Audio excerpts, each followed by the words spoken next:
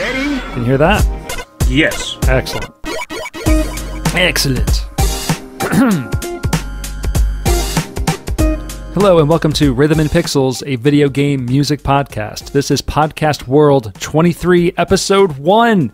Yes, you've made it this far. Now face the final bosses. My name is Rob Nichols. What? This is my second form. Can you hear me, Pernell? What? Can you hear me, Pernell? I'm talking as loud as I possibly can. What? And I'm Pernell. I can hear him very much. I was just being a goober. And every week you must defeat us to listen to the You gotta hang out with us. Yeah, you hang out chill. with us. Yeah, we chill at the bar in town.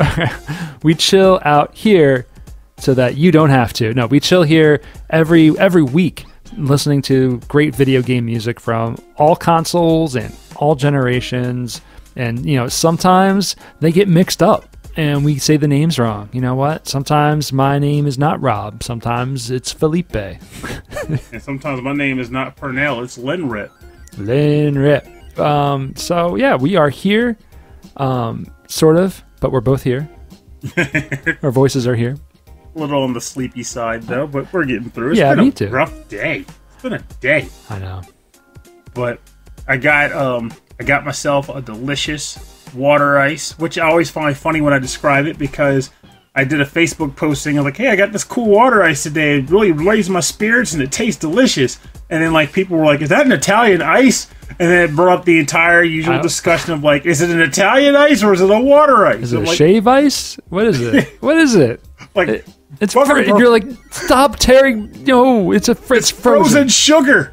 Yeah. Welcome to Professor Purnell's frozen liquid Emporium Education Center. Like, it's just, I don't know what else to tell people. Like, just eat the stuff. Yeah. And I feel like whatever you say, I will say that a shaved ice is particularly different. That's one thing I will give them. Shaved ice is his own beast. I feel like you're saying ashamed ice. Well, ashamed ice is a whole other can of worms, and it needs counseling. Shaved ice is ice with syrup poured over it, and it just kind of permeates through, whereas the other two are variations of it all blending together from the start. So you can say it's harder frozen or softer frozen or whatever. The point is, eat the sugary water. It's delicious. It's blue, especially with it's custard. Orange, it's purple. It's whatever your fantastic mind can picture, you want it to be. It's all food coloring, baby. It made me jealous. It looked delicious. I want to get out there now and get some water ice too, but I'm being real cagey about what I go out for. So I hope you are too at home after being cagey about that too. Well, a little bit of a pro tip there on that based on me. Like, I'm weird in the sense that like I'm very, I don't want to say I'm like nonchalant about it, but I'm also careful more so for others. Like I don't want to get anyone else potentially sick. Yeah. That's why I'm mindful. So what I do, like, for example, with the water ice today, is that I usually try to avoid lines, but if there are lines, I'm that guy that's, like, kind of, like, working extra time to, like, make space in the line. And if someone in the line wants to get a little weird about getting too close, I start acting real awkward. That'll make them want to get away from you. But ultimately, what it does is it's protecting me, and ultimately, it's really protecting them. So I just kind of get all like that. But, with the case of this place, I went over there. There was no line. You know, the lady was still working the booth. She had gloves on and a mask. I had my mask on. I was like, "Hi, how's it going?" And we're talking the thing, and it was a very casual thing. Now, if it was like a huge pile of people waiting at the entrance to get water ice, I would have get water ice today. Yeah, because that's not how I roll. Yeah, I ordered a pizza from a place at Trolley called the Crowbar. And Trolley Square in Wilmington is like the hip kind of place because like there's like lots of like walkable restaurants and bars and stuff. Like that's where all that stuff is. And it was like curbside pickup, and the lady said, "Yeah, just park on the curb and I'll drop off the food." And I was like, "Park on the curb? Are you crazy? There's never any room on the curb." And she said, "No, don't worry about it. There is today." And then I was reminded again that our world is falling apart. No, it's not. It's not. But it just makes me more anxious. And that's okay. I can get past that. But I have some show announcements. I want to get some stuff out of the way before we get into our topic. Pernell and I are we're updating our Patreon pledge levels. We started our Patreon, and I put 4 levels of membership on there with a bunch of dumb names and a bunch of dumb really silly like things that we would do, like say your name 5 times on the show. I would do an MS Paint picture of you and your family. Purnell would live his life to better mankind. Like, well, let's be honest here. I'm fine with that. Don't even worry about that one. We're at the point now where it's just whatever you want it to be, and I like that. But there's actually some things that we can offer, but things that we can do that I think that you're really going to like. One suggestion that we had at one point was going to be the potential of, like, we can play games together or suggest, like, topics for the show. But let's be real. We can play games together for free. We can suggest topics if you want. Yeah, we'll take them. We'll do them all. We're generally just free, open cats who are all about chatting with everybody and hanging out. So don't worry about that kind of stuff. Absolutely. And access to our live streams. If you subscribe once and then unsubscribe from us, you don't lose that access. You still get it. So wouldn't worry about that. But anyway, so if you are a $1 subscriber, you get access to our prequel episodes and you get access to our live streams. If you are a $5 subscriber, you get access to all of that stuff, and we say your name at the end of every episode. If you are a $10 subscriber, you get all of that. Plus, we will do a radio promo thanking you by name on our 24/7 YouTube radio station. And if you are a $20 subscriber or member of our Patreon, then you get all of that. Plus, you can record your own promo, and we'll put your voice on our radio stream on YouTube, and we'll play it on the podcast once in a while. What do you think of that? Hecky. Honestly, the only thing I request is if we play it on the show proper, please make it funny. Please make it funny. We'll help you out. We'll send you a script. You get a copy from Purnell. You just have to like figure out how to read his handwriting, and then you're good. So what you're saying is they're going to be getting chicken scratch in the mail, like what juice Dewo? Sapple dibble. But yes, Sam. But no, I'll read everybody's name at the end of today's episode normally. So I do thank everyone so much. I just wanted to change things up, and I think this is a cool way to do it. There's a lot of names. Well, yeah, but this way people actually can get to be like part of like the radio station and part of our show too. So yeah, we might actually open up to do more stuff. But like people like Patreons where like they make like plushies and bumper stickers and they send them out. Like I don't know if we'll get into that. So I mean, I don't even know how to go about doing it. That's the thing. I mean, I could figure it out, but like it's cool. I mean, I like doing a podcast, you know. Yeah, podcasting is fun. The podcasting is fun. All this other stuff is fun too. Grapefruit is delicious. And grapefruit is so good. I disagree with you. That's okay. That's insane. Grapefruit's not for me. Grapefruit's for everyone. Grapefruit and vodka, maybe. Okay, now that I respect. You say, all right, cool. That's legit. Okay, so this week's episode's also a little mixed up, like water ice and shaved ice and Italian ice. You know why? Lincoln ice. All of today's episodes is all about games that have been ported to handheld. So and the music from those tracks. Yeah, so because so often the games, like especially the ones that were like early PlayStation games that went to Game Boy, they had nothing to do. Like the games were completely different. Like there was like the game, like they make a PlayStation game that's like a 3D space shooter. You put it on a Game Boy and suddenly it's a kart racer. You know, it's just they did stuff like that, and the music was often very different because it was a completely different studio doing the ports. The funny thing is, I'm actually anxiously hoping that I didn't already pick some of these because, like, I was like, this is obviously what I got to choose. But I'm like, there's no way. And then I checked. I was like, it's not on the list. It didn't come up when I looked it up. So I guess I'm good. But we'll find out because you're good at that. Yeah, I did some deep cuts. I did some. I have one that I really want to play because it technically is an original, but the series is not on it. But we'll get to that.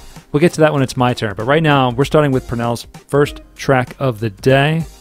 Funny thing is, like, mine, I won't even say are deep cuts. It was more like, at least for this first one, it was a matter of like, wait, that got ported? Oh, yeah. I never listened to it on the port version, though. So I wonder what it sounds like. And it actually does sound different. Yeah, and I'm curious to know that when we pick our tracks, let me know if you know if it's an arrangement of the original from the game or if it's completely different. Oh, okay. I think they're all generally arrangements. Like, every track I picked sounds like the original track from, like, its other incarnations, just different. So, for example, this track comes from the game Final Fantasy VI, the Game Boy Advance version, obviously. And I love how I said obviously, like anybody know.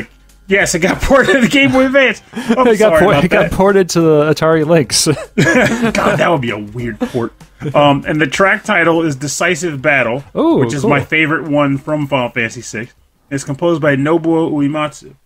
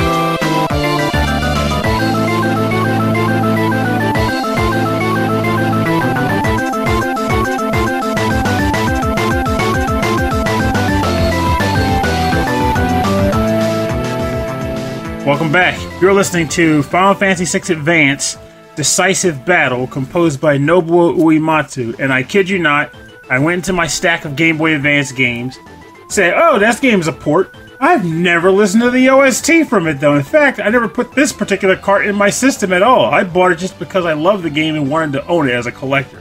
So I was like, wonder what it sounds like. Popped it in. Well, popped it in as far as this goes. I was like, holy crap, this sounds so different from the original version of it. Like, you can clearly tell it's the same song. It carries all of the major notes to it. But then there's, like, certain elements. Like, there's, like, that one part where it's, like, a lot of, like, gnashing. Yeah. I don't know how else to describe it. But it's, like, something that's definitely not in the original cut at all. You know, I was typing in I was typing the composer Nobuo Uematsu, and I started typing in Nobuo Uematsu Advance. Well, I mean, he did advance to Game Boy. I do like the sound of this. You're right. It's almost like a slower tempo, and the guitar sound is like a little like harder. It sounds like a really generic like they would use in like Road Rash, you know. Mm-hmm. But I like so a lot of the music on the Game Boy Advance was downsampled, so it was really gritty and had kind of like a hissy kind of staticky quality to it. But I think it really works on this track. I agree with you. Like I could see myself playing this version of it and not feeling disappointed. Like there were definitely games where I was like, I don't know how I feel about this compared to the original game. Like I remember Breath of Fire 1 did that to me. Where I was like, I prefer Breath of Fire on the Super Nintendo to the Game Boy Advance version. But this I like. This I dig. And I think it can sit alongside the original. Like I still think the original is the superior cut. But I think this can sit alongside it and be something I can appreciate in future listens. Yeah. So. I gotta say, I think this might be my favorite battle theme from Final Fantasy. Like, the more I hear it, the more I think it's just it's one of the best, if not the best. It is. Like, I hear, like, people say Those Who Fight Further from 7 and, like, Force Your Way from 8. People name all the other ones. No, they're great, and while they're good, they are good. This one is the one I always go back to. Yeah. Like, this is the one where I want to feel like this and 7. I will say 7 will still hit the notes. But this one is the one I most likely go back to want to feel pumped about like a boss battle. This makes me feel like I'm in the middle of something. It's that organ like solo. It's so awesome. And there was a commercial. I was watching Hulu the other day, and there was a commercial for the Final Fantasy VII remake, and it started playing the new arranged soundtrack for Those Who Fight Further, and I was like, it got me like really pumped. I was like, I haven't. Was it good? It was so good. And I don't have, I don't have a whole lot of nostalgia for Final Fantasy VII, but I'm curious about it. It looks cool. And that got me really interested. Like, that commercial was enough to be like, you know what, maybe I should play this game. I agree. Honestly, my take, I haven't played my copy. I was sitting down there, I even spilled tea on it, which made me really frustrated. But I lucked out. It was still shrink wrapped, so I had to unwrap the shrink and immediately, separate liquid from casing.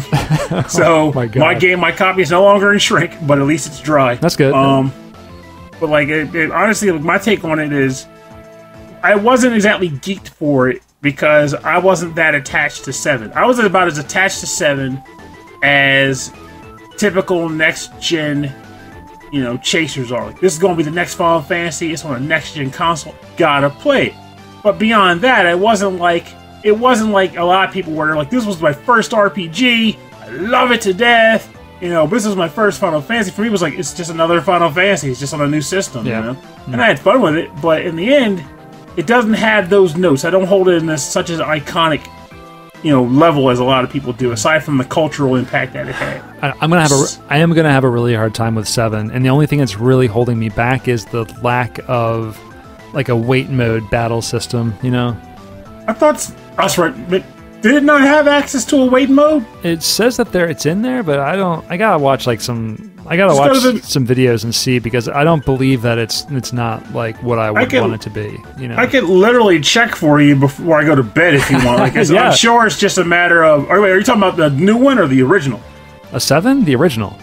Oh, the original definitely has a wait mode. No, I mean 7, the remake. Yeah. Remake. I'm sure it does. I know. I mean, they talked about it. I know it does, but like, I don't know if it's worth it. Is it like going to slow the game down to a crawl, or is it? Well, of course it's going to slow it down. It's wait mode. It's a matter of. It'll be about as fast as you can pace yourself. It's in the name, Rob. You're waiting. It's just the wait mode, not the get off your butt and get frantic mode. All right. Wait. Before I drag that out any further, I am going to play my first track. And I'm going to start with, wait mode. Wait mode. One of the, I'm going to wait for it now. Wait for it. The, one of the common themes that I found was a lot of these PlayStation games that were ported to the Game Boy is, one, the game is different almost every time. And two, they tried to emulate guitar sounds on the Game Boy Color. And it's actually really cool. So, this is Tony Hawk's Pro Skater 2. For the Game Boy Color. Well, this is a good thing. This is theme number 3, and this is composed because Tony Hawk Pro Skater is all licensed music. So this is all original music composed by Kiyoshi Kusatsu and Yoshio Watanabe.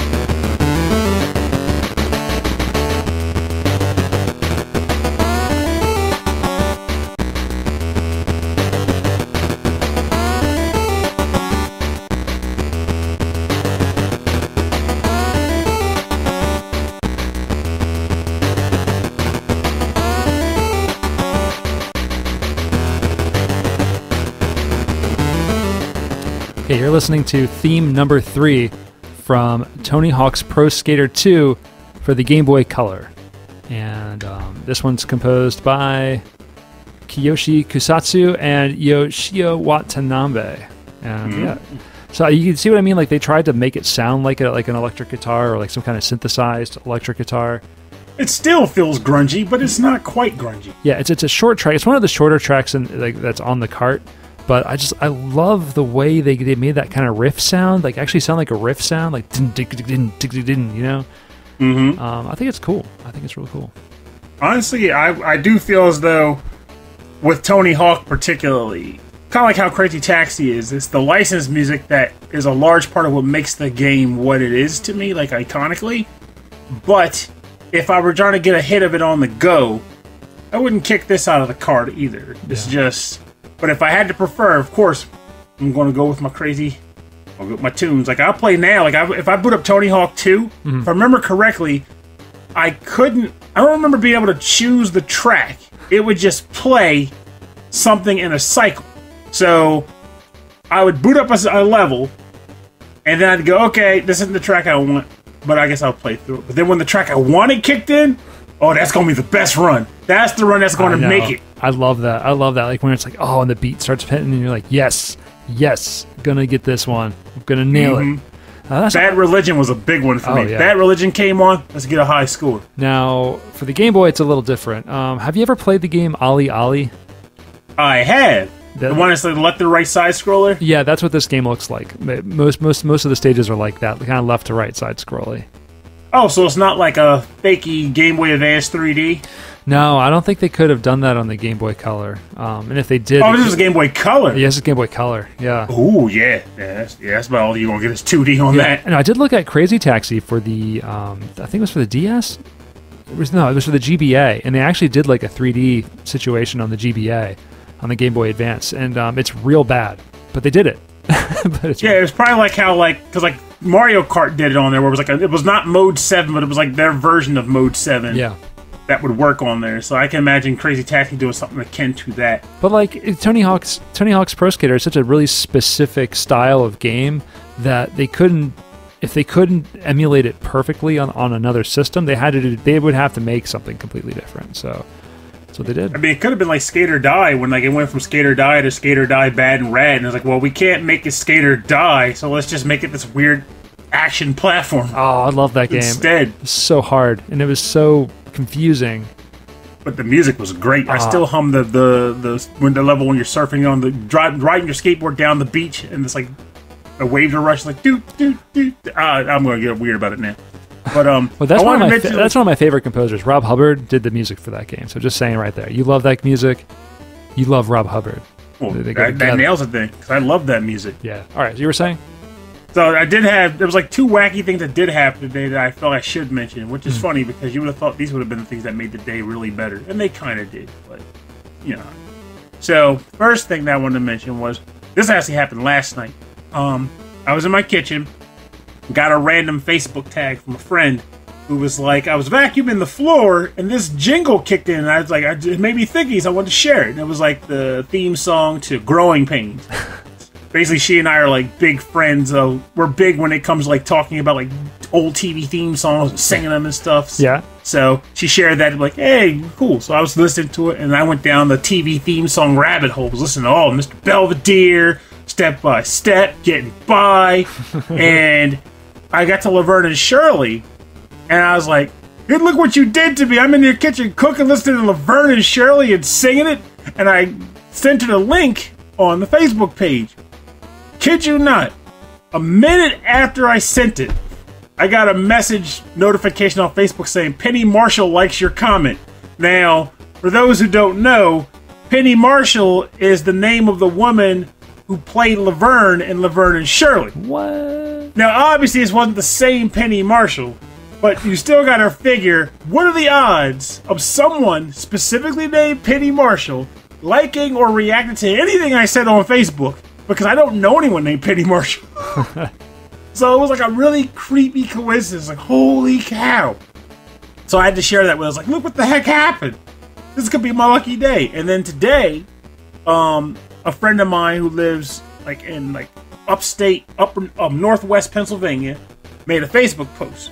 I commented on it. And then another friend of mine who lives in southeast Maryland commented, like, how do you know Purnell? And he goes, oh yeah, we were friends from way back. We worked on Mag 1 in 2002, and I knew him when he went to Virginia, when he lived in Virginia.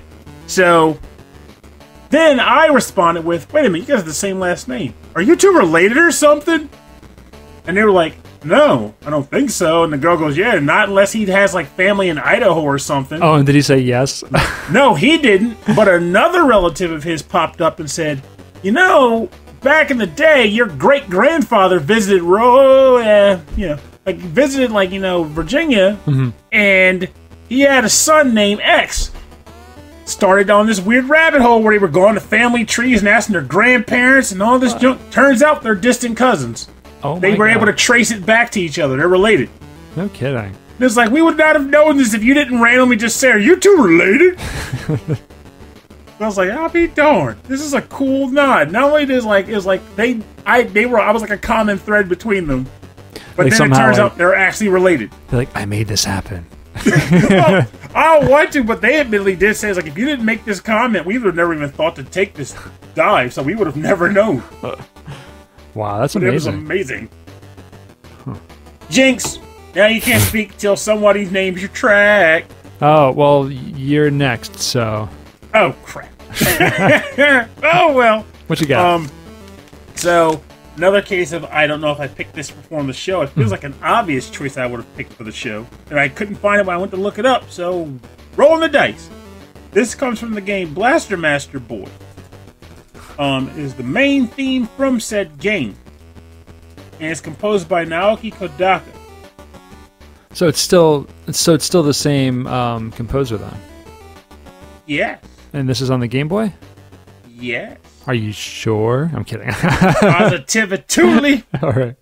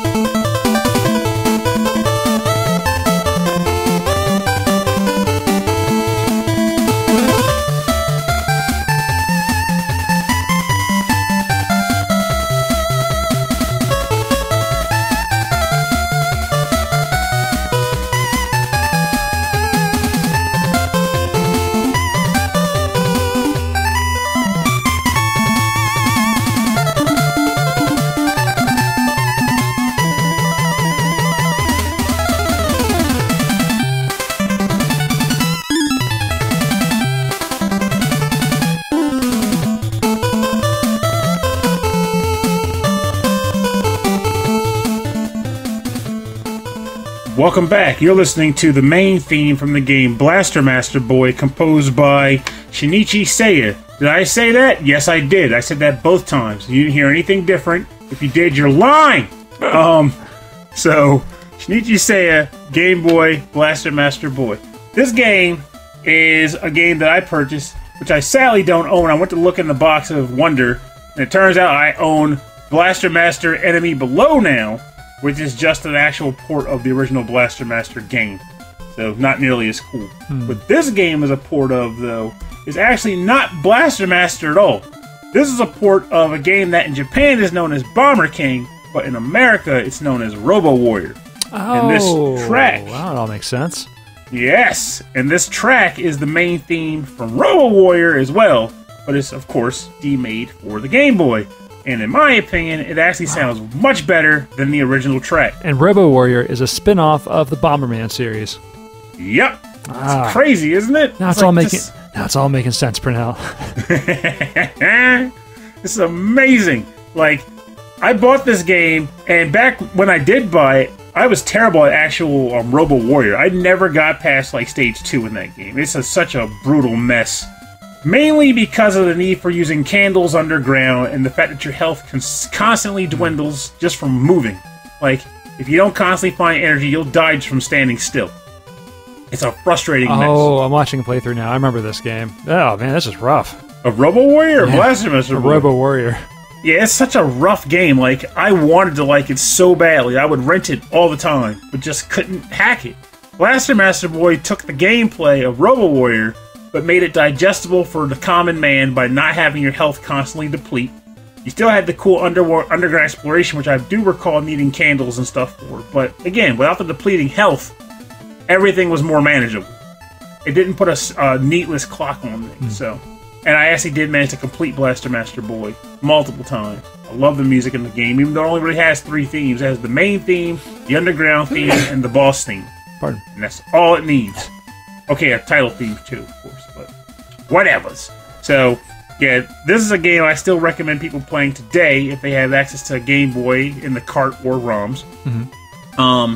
This music track, hopefully got earwormed for you like it has for me over the years, because I still jam to it. It's incredible, man. This has got so many movements to it. I mean, this is one of the best Game Boy tracks I've heard in a long time. It's iconic to me. Like, this is meaty potatoes. This is good. I mean, this is really, really good.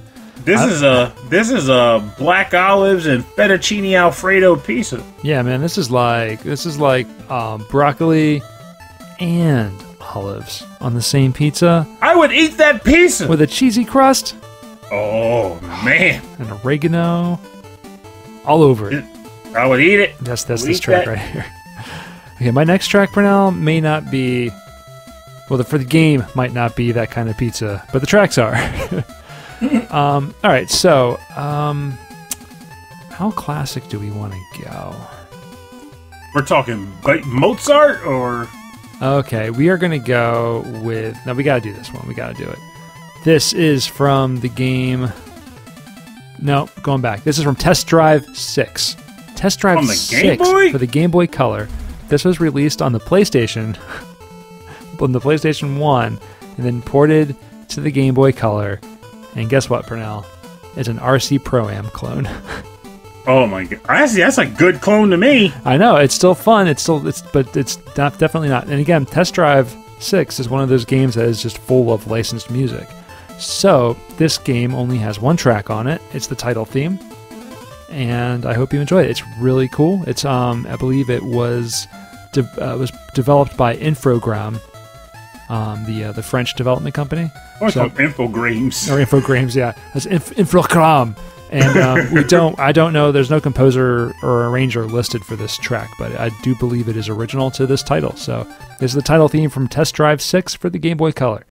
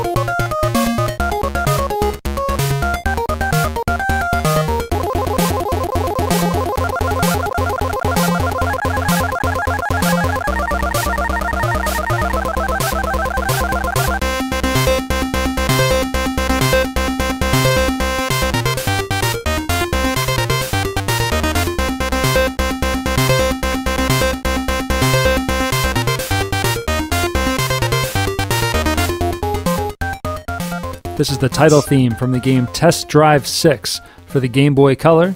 The composer is unknown, but it's a jam, man. This is like this guy. I got stank face on this track. I was like, oh man. Composed by Mr. Mixix Pickman. Yeah, so good, man. Man, this is like pineapple and ham, honey baked ham on a pizza. We just need to go get pizza. we just clearly want pizza. When this episode's done, I'm eating pizza rolls because I don't have pizza in the house.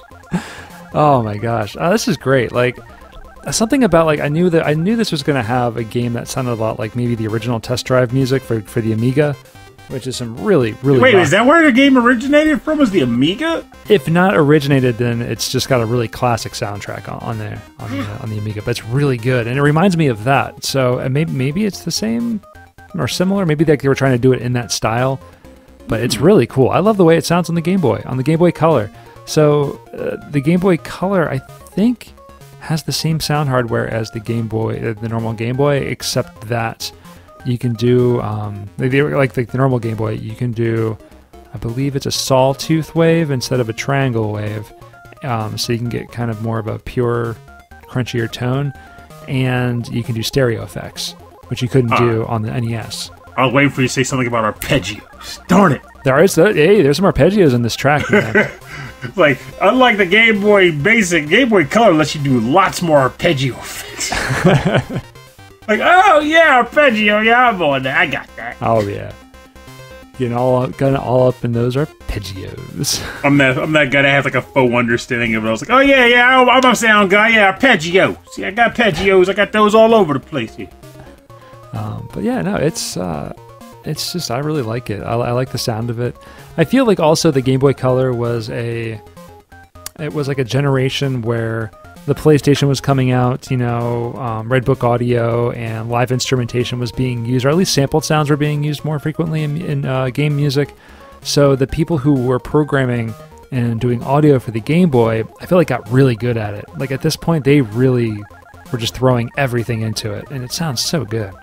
And it does help in a way that the Game Boy, at least in my thoughts, the Game Boy was around for so long. Like, if you really think back on it, unless I'm forgetting something, the Game Boy was around for longer than any console has ever been. Game Boy came out in '88, and it didn't get retired until minimum '98 when the Game Boy Color dropped. Because there were it was the Game Boy Pocket, but it was just a nicer screen and a smaller unit. Game Boy Color added some stuff, basically, but it wasn't exactly a huge leap, What? It wasn't until, I don't think it really got truly retired until the Game Boy Advance. No, I don't think so either. And that was 2001. Yeah, the Wikipedia is telling me 2003 was when it was finally put to bed. Don't know about that. You mean the Game Boy itself? Yeah. Okay, no, yeah. So the Game Boy. No, it's totally true. Yeah, the Game Boy to the Game Boy Color spanned until 2003. That's incredible, man. Wait, you said to the Game Boy Color? Oh, you said basically when the Game Boy Color stopped. Yeah, that's that's a long time. It makes sense though because, so like I said, it came out in '88. That's when I got it. I loved that little box. And played it. And then even when the Game Boy Advance came out, the thing was that licensed game companies were still putting games on the Game Boy Color because that's what a lot of kids still had. So the parents were coming to the store saying, "What can I get for little Jimmy?" Or, "We got this new Game Boy Advance game." "Well, I ain't getting him that. He's too young for that. He's still got a Game Boy Color. What do you have for that?" "Well, we have this Nicktoons Rocket Power game." There's a lot of those Rugrats games on the Game Boy Color. We had a ton of them at the store. Yeah. We used to keep them we had a lot of loose carts. We had a lot of just random boxes stacked up. They got to a point eventually where we were phasing out the Game Boy Color, but we still just had boxes of random games in the back to just drag out if a parent was determined to get a Game Boy Color game. Wow. But they weren't even front facing anymore. All right, so here it is. The Game Boy came out in 1989, right? The Game Boy was it 89? 89. The Game Boy Pocket, which is just a smaller version of the Game Boy, came out in 96. Ooh. And then in 98, the Game Boy Color came out. So I was right about that. Yeah, and then it wasn't until 2001 when the Game Boy Advance came out. I was right about that. Yes! Wow. I'm not all bad, baby! That is incredible, man.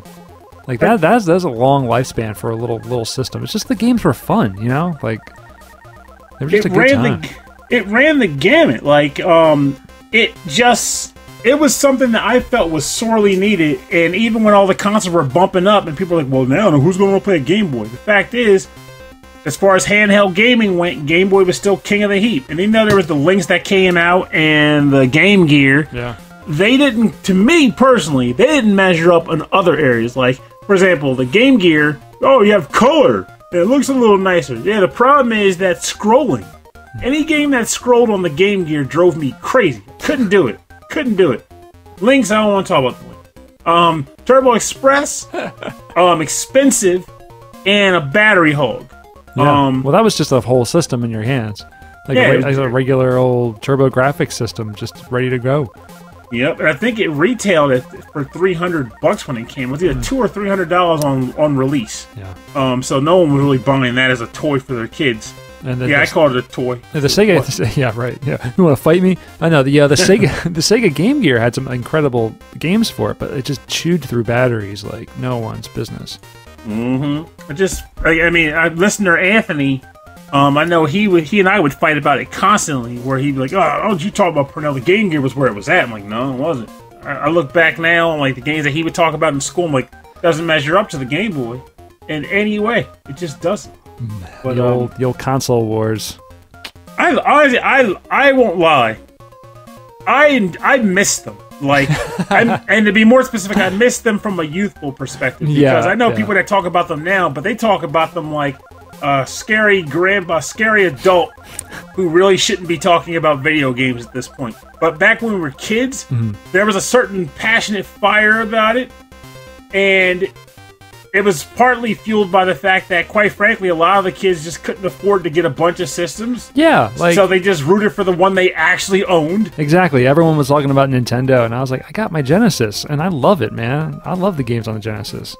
So it just made me love it that much more, honestly. And with me, though, we were lucky in my house where my brother got a Genesis for his birthday, but my uncle handed me down the Super Nintendo. So we ended up having both systems in the house, which is a rarity in the neighborhood. In fact, we were the only neighborhood kids that had both systems in the house. So whenever the arguments came up, I was that one kid that was like, well, Genesis has merit in regards to Sonic the Hedgehog, but then Super Nintendo has the colors. With the colors, you get pop. And pop makes you feel like you're experiencing something very joyful, like a soda. Like I got really stupid technical, like childlike technical about them all, but the other kids were just like, Super Nintendo's better. I'm like, look, there's merits to both. Look, you got I like 8 Streets bits? of Rage. You got 16 bits?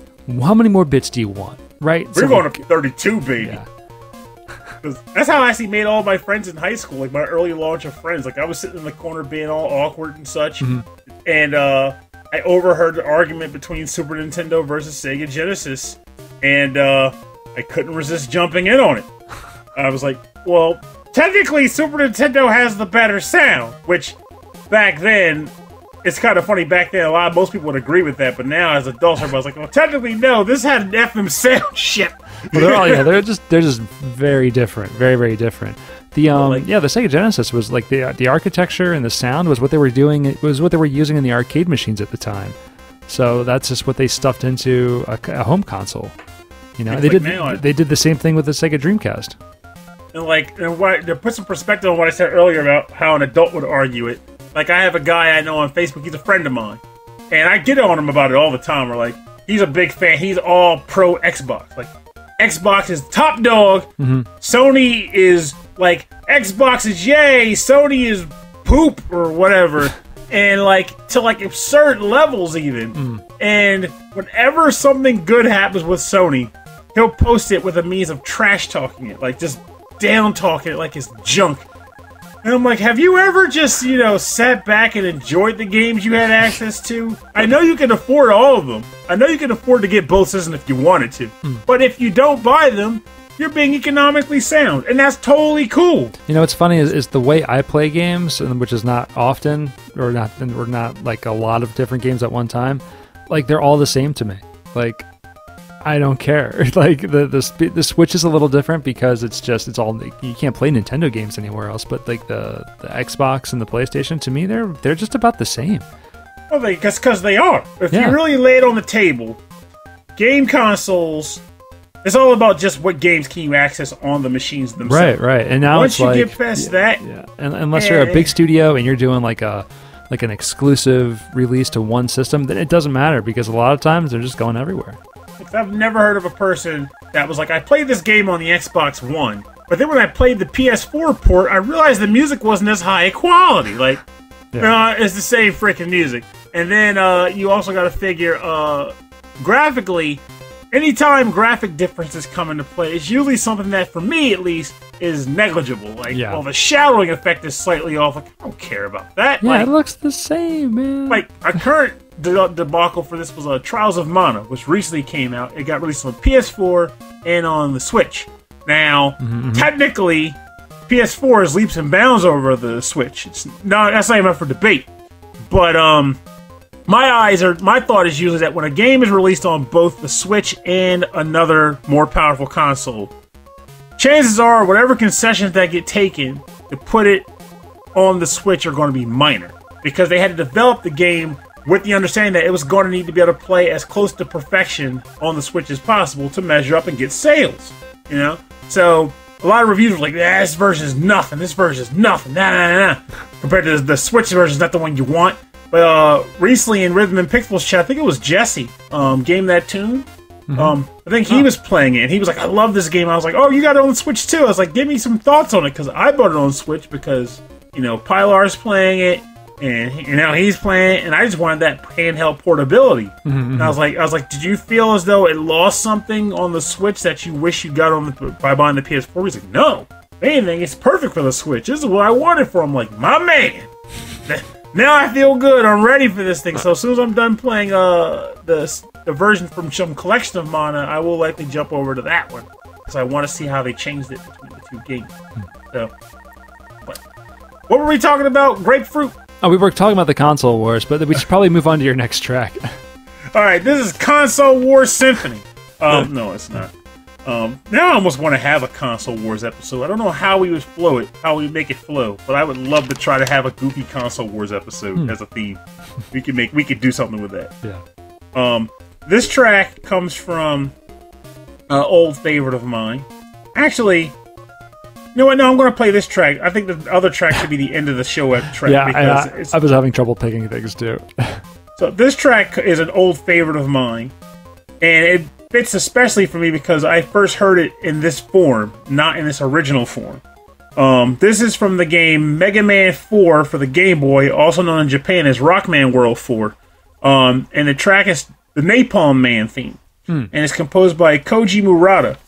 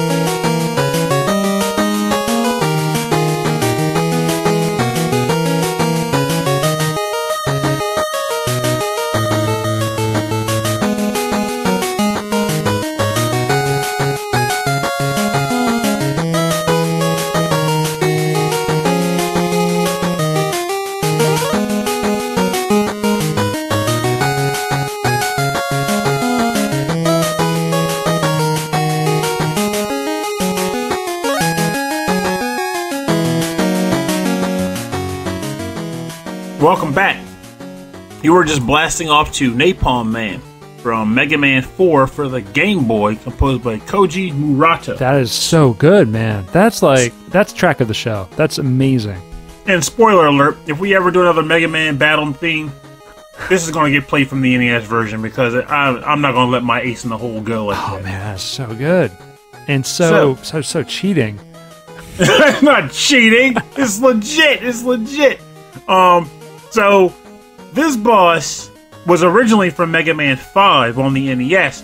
However, the thing that made Rockman World games unique was that they were considered to be their own unique plots, quote-unquote plots, for Mega Man games. Because just typically, Dr. Wily did something stupid. Mega Man, stop that guy.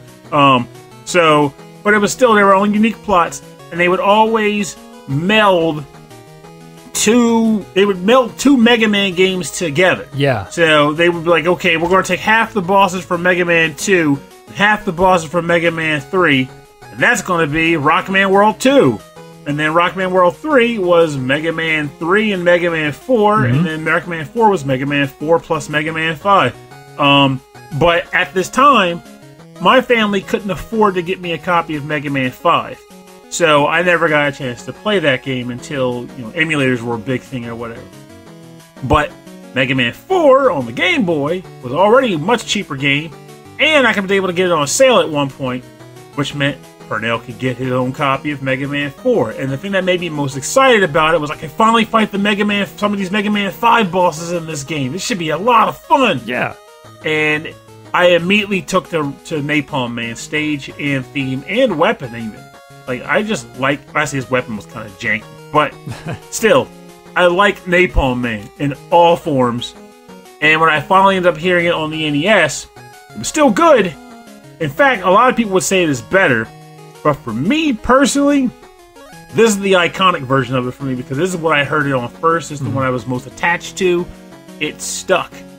And honestly, this could be a fun maybe this could be a fun thing to speed run against. Like, let's play through Mega Man 4 on Game Boy as a speed run.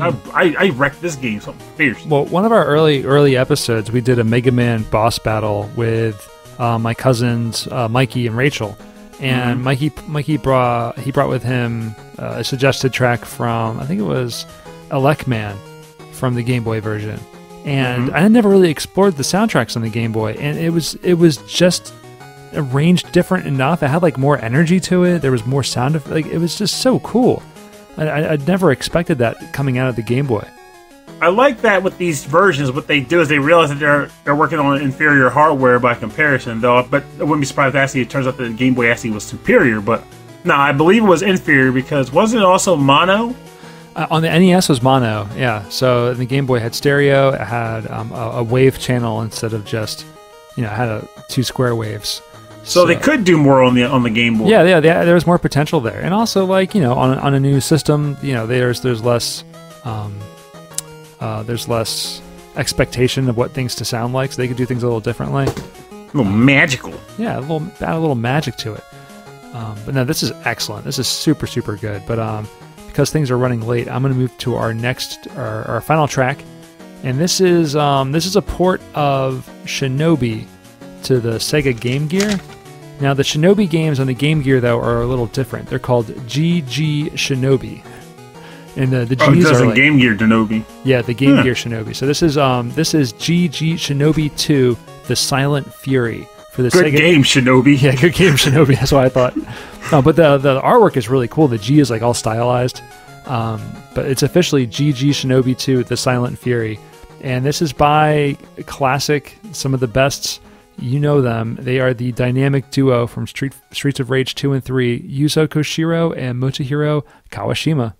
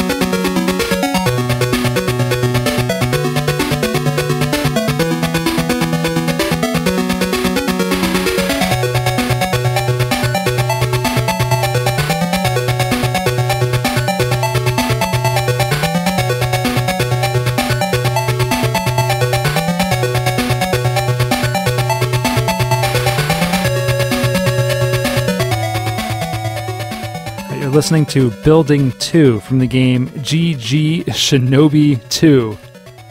Good game, Shinobi. The Silent Fury for the Sega Game Gear, composed by Yuzo Koshiro and Motohiro Kawashima.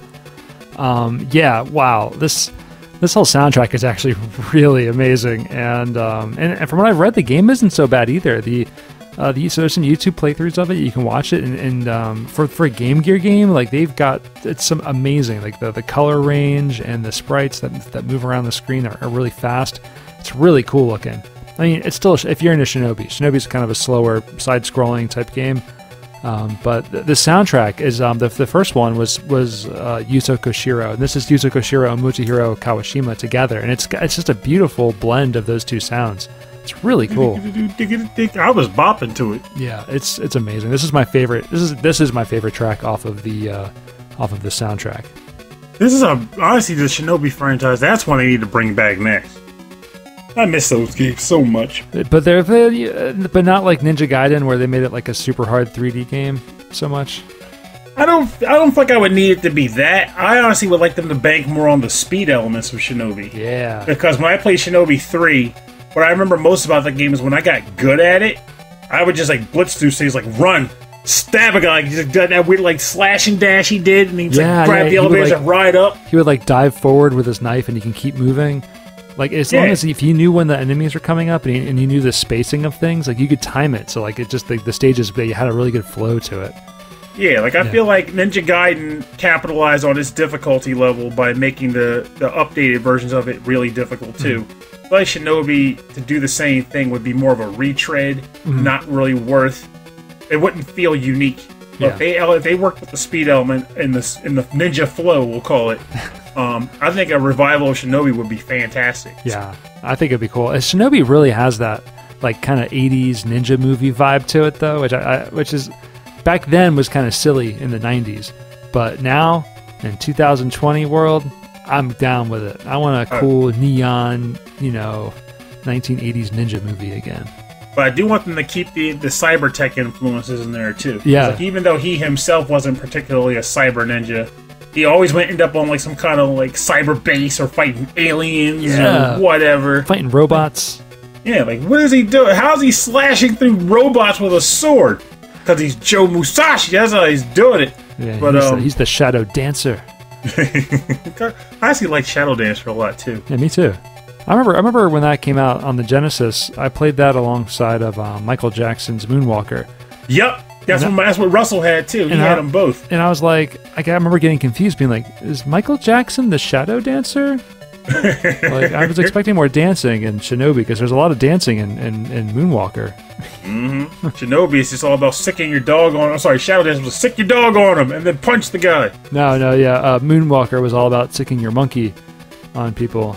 Well, that was you couldn't control Bubbles in the Genesis version, could you? No, that was the arcade version. Bubbles would get on your shoulder and you would turn into a giant robot. Because clearly the catalyst was a monkey. Have you ever played the arcade Michael Jackson's Moonwalker? Very loosely. I know it scrolls up and to the left. I know that much. Yeah, it's really weird. It's almost like an isometric like overhead view, and you can have up to 4 Michael Jacksons. And Michael Jacksai. Yeah, you have the Michael Jacksies, and you have to save children. And if you find Bubbles the monkey, he jumps on your shoulder, and you turn into a robot, and you shoot all the bad guys. So strange. Get equipped with Bubbles. They had it at the Pizza Hut that was over here on Marsh Road. That's a weird diner now, isn't it? But still, it's a nice diner. I love that place. I'd go over there sometimes for breakfast. But yeah, I used to play that and Clax. Oh, and Rampage. But is Clax the game with the tiles that fall down? You have to like stack them. Yeah, I did like Clax a lot. I used to play on NES. Yeah, these games are. These arcade games are like these old classic ones are really hard to find now. I think they're all collector's items. But back then it was just like you were in every diner. Yeah, I was like, why is this game? Why is this game here and not like in the mall arcade? It's just. Do you want to play Clax, or do you want to play Clicks, or do you want to play Quicks, or do you want to play Quacks? As a little kid in like the early 90s, a Michael Jackson game was like the coolest thing in the world. Oh yeah, because Moonwalker came out as a tie-in to the movie Moonwalker, and if you remember Moonwalker the movie. That thing was a friggin' phenomenon. Because if I remember correctly, Moonwalker the movie had a narrative, but it also had a lot of vignette like videos slapped around, like that weird cartoon one where he was like a bunny. Yeah. And that movie was amazing back then. Such an amazing film. I'd watch it now. Yeah, I'm thinking about it. Like, it's just so strange. So strange. 1988. And I do remember. I remember being a kid and getting freaked out by. It was a video where it was the video where he was with the cartoon rabbit, and he was like he had a rabbit costume on. He was trying to hide from all his fans. So eventually it became this long-winded like vehicular chase scene where all the fans were trying to chase him. He was like evading each and every one of them. And at the very end, there was like one giant car that had every single fan on the same car, and they were making these like really creepy faces, like. Is he like secretly terrified of his face? Because these clay versions of them are scary as crap.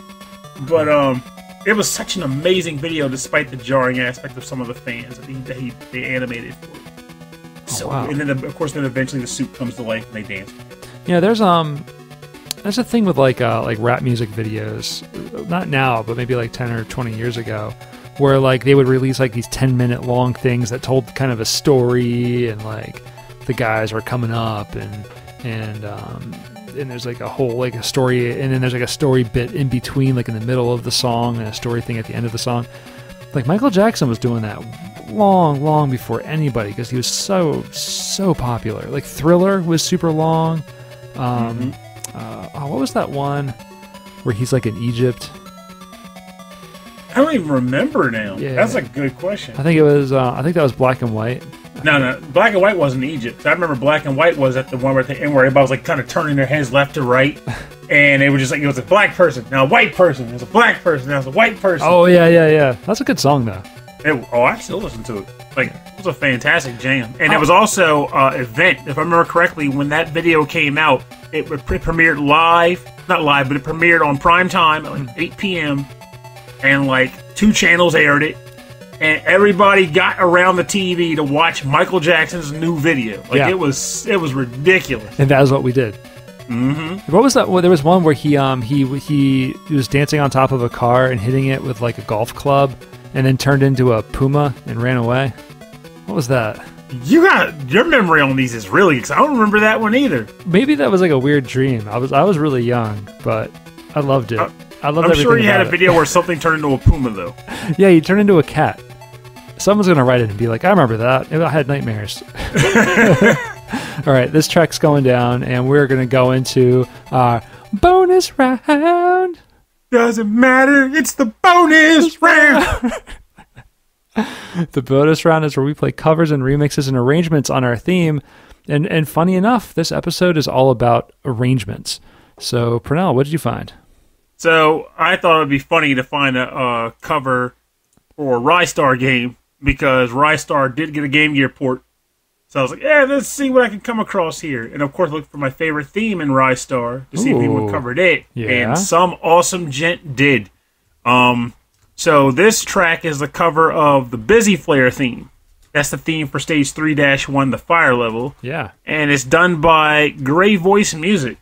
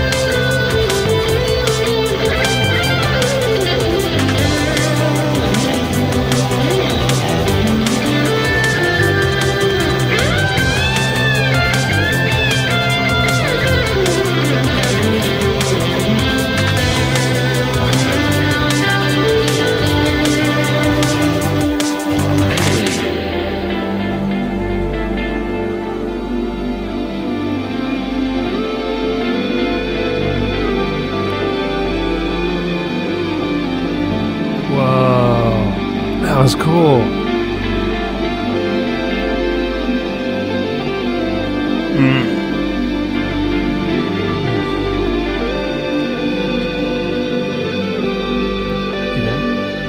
I'm here. I was just waiting to get the... I was still compressing.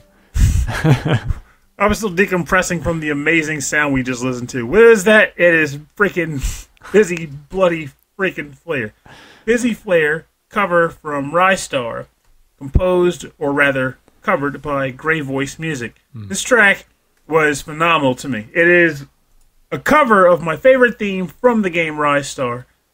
And I particularly like the fact that, well, one, that ending is a jam. Two, he rocked out well with the guitar, but I feel like the biggest shocker was the way he handled that one part of the track where music goes digga digga digga digga digga, like it was almost like it's like machines running in the background for a little period of the song.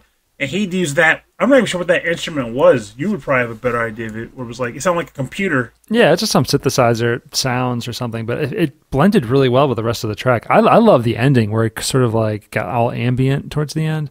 Yes. Like that melody was like still kind of hidden in there, but it was just super, I don't know, it's just really different. I love this interpretation of the music. I mean, you know, Ristar is like one of my favorite soundtracks ever. So that already, for good reason. Yeah, it already hits the spot for me. I listened to this track multiple times before even getting it on the show. It's like, what's one more for a fantastic beat? All right, so we haven't had enough Game Boy. Yes. Never. So my bonus round track is coming from the Game Boy. It is the arrangement of Sagat's theme from Street Fighter II for the Game Boy. And it is composed by Isao Abe. And I wouldn't have known about this track if it wasn't for Michael Bridgewater from the Forever Sound version bringing this to me. So it sounds different. I love the way it sounds on the hardware. So I hope you enjoy it.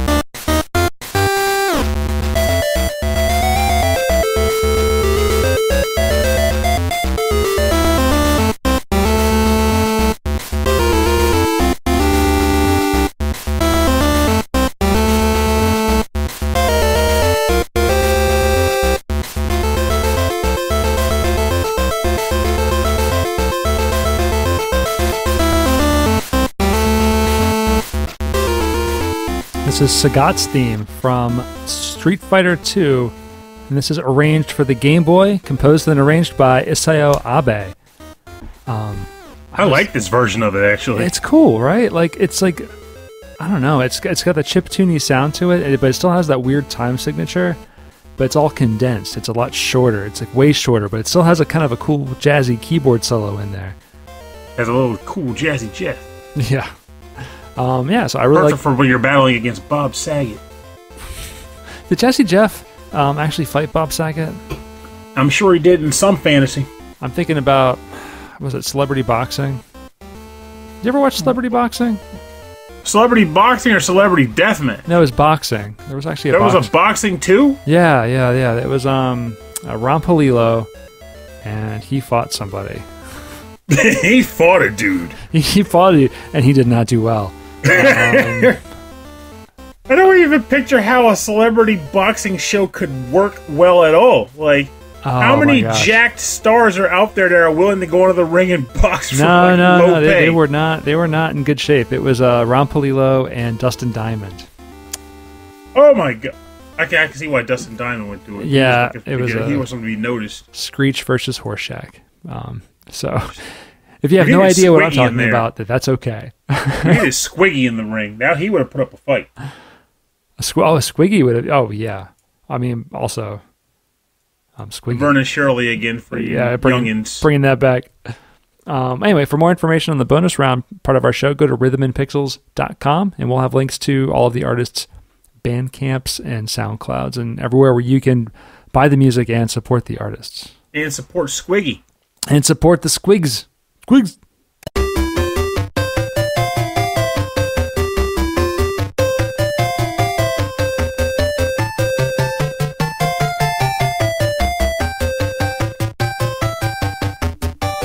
All right, thanks for joining us on episode 23-1 of Rhythm and Pixels. This is our listen to of handheld ports of other games. And what a treat it was. So yeah, pretty heavy on the chiptunes, pretty heavy on the Game Boy. A pretty Game Boy heavy episode. Which honestly I'm fine with, because I feel like I think you probably agree with me on this too. I don't pick from the Game Boy or the Game Boy Advance nearly enough, because I never think to gravitate towards it. So sometimes having a direct push towards doing so is a boost. It's a bonus. Yeah, that's why I wanted to do this focus, because it just kind of forces us back into our roots a little bit. It gets us back into some chiptunes. And and I love the interpretations of some of these tracks, and I love that some of these tracks are just completely different, you know. Just a completely different group of people decided to do something different with the same, the same characters and the same type of game, or the same name for the game. But I do have some honorable mentions. I was going to play from Tomb Raider for the Game Boy Color. That was an interesting one. Streets of Rage 2 for the Game Gear. That's also Yuzo Koshiro. That sounds really cool on the Game Gear. And then there was another Shinobi game, the first Shinobi for Game Gear. But there's a bunch. There's a whole bunch that I would have to find rips for, and I did not give myself enough time. So maybe we'll come back to this and do more of a Sega-focused side of things. That'll be fun. Yeah. I can make it work. It'll be our Game Gear episode for now. Oh, there it is. And one I had the least experience in gameplay-wise, but also be one more interesting to talk about. Yeah. It would give me an excuse to research the... Yeah, I mean, I know that you probably played more Game Boy games, but we all know the Game Gear was the superior console for now. We all know you've been drinking. You need to really shut that down. Well, anyway, if you want to get in contact with us, if you want to say hi, if you have a track suggestion, or if you have a topic suggestion, we would love to hear from you. Please send us an email. rhythmandpixels@hotmail.com. And if you'd like more information about our show, a full track listing from all of our episodes, and access to all of our episodes, check out our website. rhythmandpixels.com. And go to youtube.com/rhythmandpixels, and there is all of our episodes are uploaded there as well. And we also have a 24/7 radio station. It's the 24/7 stream playing nothing but 8-bit and 16-bit classics and deep cuts. And that's a great thing that we have going on there.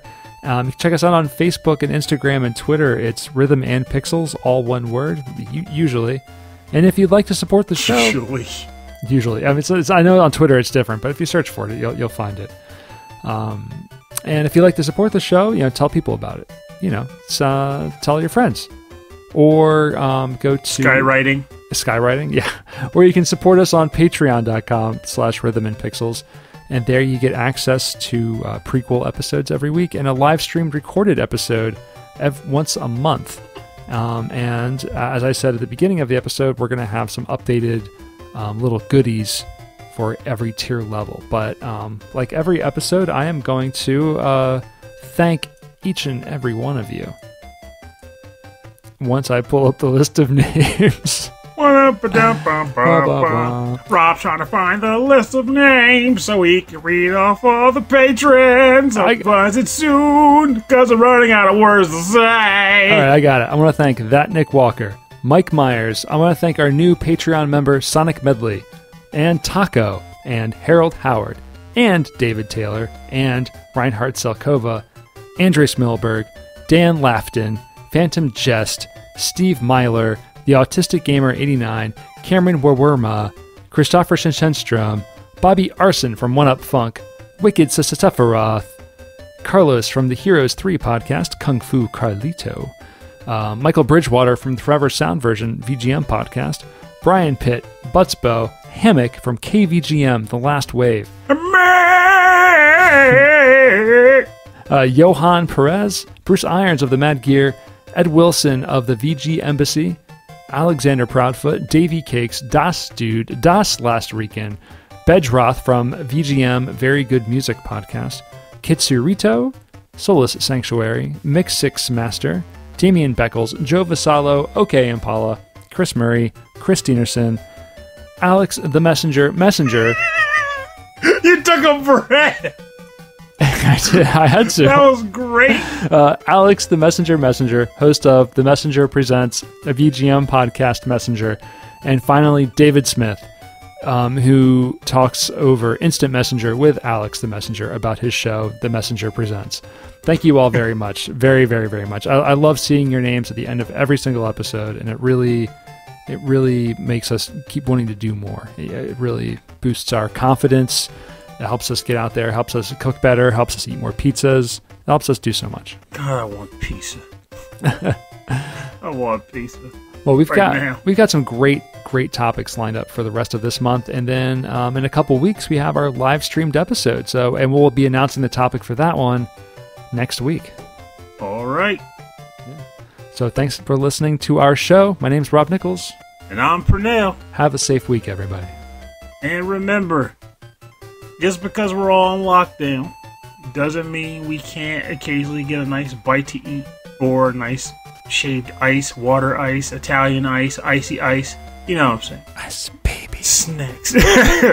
So, and I know that some people aren't bringing in money due to life situations, but for folks who still are, it definitely doesn't hurt if you have the means to every once in a while just kick a buck or two to a local vendor who's also trying to hold down the fort, because it's crazy for them right now.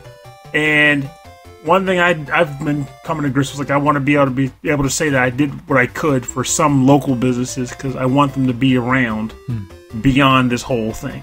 I like my pizzas, I like my Thai, I like my water ice, I like my Indian food, and I'm hitting them up because I want that. I'm not ready to say goodbye to any of that nonsense yet. I want to eat, baby.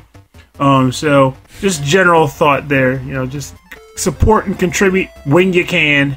Don't overextend don't go beyond your means, but just work within them, Just do your best. Do what you can. I like that. Support your local businesses if you're able to. Mm-hmm.